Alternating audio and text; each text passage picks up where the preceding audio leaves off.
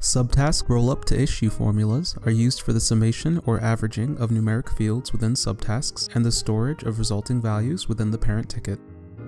Starting from the main Abacus page, I'll need to select the button underneath the numeric formula section labeled Create Formula. Next, I'll need to click on the bolded text labeled Subtask Rollup to Issue.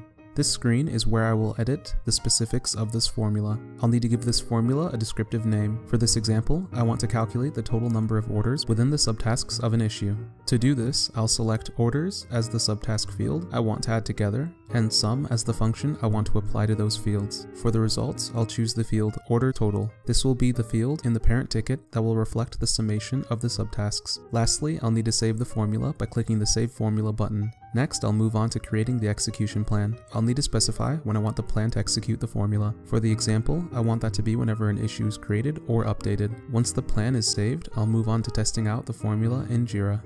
I'll head back and view the ticket that I created earlier. Within this ticket, I'll create a subtask and make sure to fill in the orders field with a number. For this example, I'll choose the number 4.